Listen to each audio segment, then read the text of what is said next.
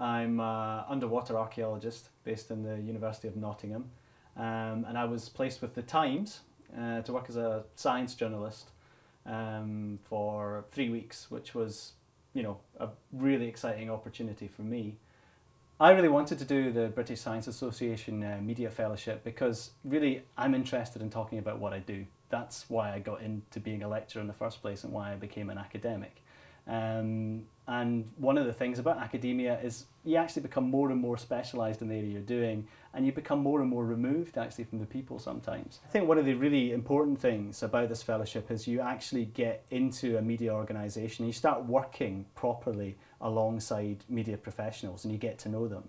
And then you've actually got those contacts. A lot of these people are incredibly busy. And are sent things, unsolicited emails all the time, and those tend not to be dealt with, I would say. But if they already know you and you know the person, then that's a good contact to have. So it really is a way in ahead of the crowd in some ways. It's certainly not, and I want to be clear about this, it's not an internship.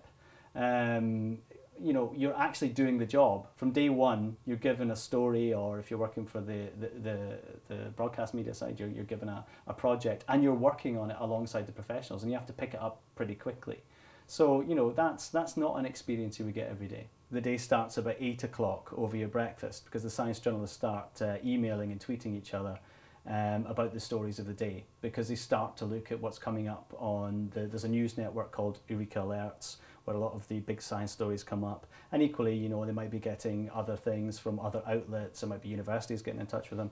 So we'll begin to talk about which stories we want to pitch to the actual news editor, because the news editor will go in at 10 o'clock to the conference, which will decide the content of the newspaper for that day.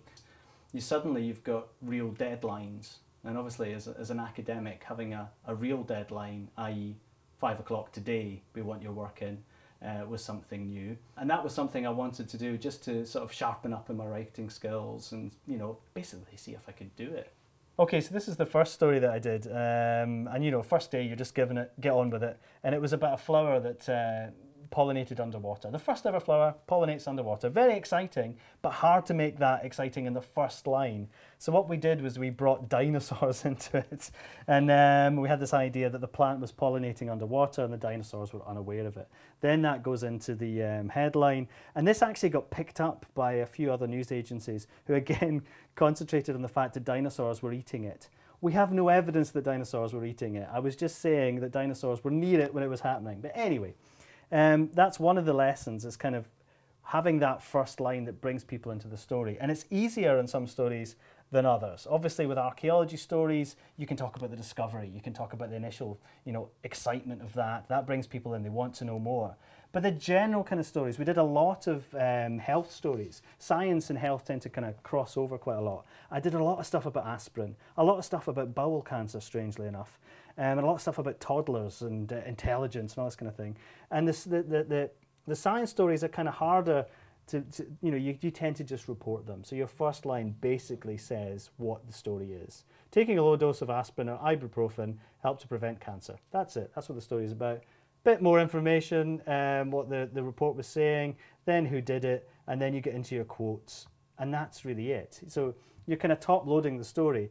There's an assumption that people will only perhaps read the first two paragraphs of your story. And this one's about Stonehenge, up your street? Yeah, so Stonehenge, to try and bring people into Stonehenge, we decided to start off, there was a discovery of a massive Superhenge near Stonehenge, and we decided to say, okay, most people driving along the A345 would be completely unaware that they were driving through one of the biggest archaeological monuments in Britain. And then start talking about it. Rather than saying straight off what it is and what it is you've found, it's just trying to bring people in with that first line. And you have to live with the headlines, don't you? Because you weren't happy with this one. Well, it's difficult because you don't really have a control over the headlines. And this one was about Antikythera. It's a Roman wreck that's being excavated at the moment. And it's the idea that this daring dive, that everything has to be risky and difficult in underwater archaeology. And that's something I'm always trying to get away from. Okay, it can be exciting. But look, we're not risking our lives every single time we go in the water. Otherwise, I wouldn't go. I had some academics who got in touch with me while I was working at the time saying, when are you going to get back to some proper research and stop playing around at being a journalist? And the thing that really struck me about this and why I wanted to do it was the amount of people you reach. I wrote an article for the BBC News website a few years ago, and it was downloaded over that weekend 300,000 times. It was the third biggest news story that weekend. And that was just absolutely amazing to me as an archaeologist, as an academic. Normally, academic books will have a print run of about 600 if it's a good print run. If it does really well and goes into paperback, you might get another 600. 1,200 people, well, 1,200 books are published. But with something like, obviously publishing in a newspaper and a magazine, you're suddenly reaching thousands, tens of thousands, hundreds of thousands in some cases. And that's really important because it's a chance to talk about your subject and get support for your subject. Because a lot of people, will say you're only talking about it in a very dumbed down way, or you're talking about it in a very basic way. And I think that's really unfair. You're not doing that. You're talking about it in an understandable way, in a way that's relevant to people's lives. And that can have an impact because they're more likely to think what you do is important if they hear about it. If they don't hear about it, they're unlikely to think it's important and unlikely to care if funding gets cut for it, for example. And equally, if there's not public support for something, governments are unlikely to care if funding gets cut for something. I mean, at the end of the day, politicians are interested in votes. And if a lot of people are excited by something and care about it, then it's more likely that politicians will care for it too. So I think in terms of the future of archaeology, in terms of the future of the arts and the sciences, I think, public communication is key.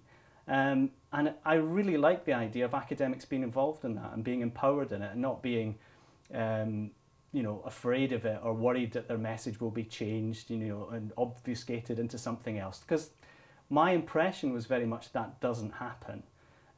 Certainly at the Times, the science journalists were very keen to make sure the facts were correct, very interested in the science. And if the science was bad, then they wouldn't publish it.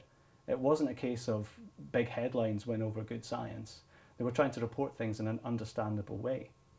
I think the value for an academic doing this fellowship is seeing it from the other side, is seeing it from the point of view of the science journalist.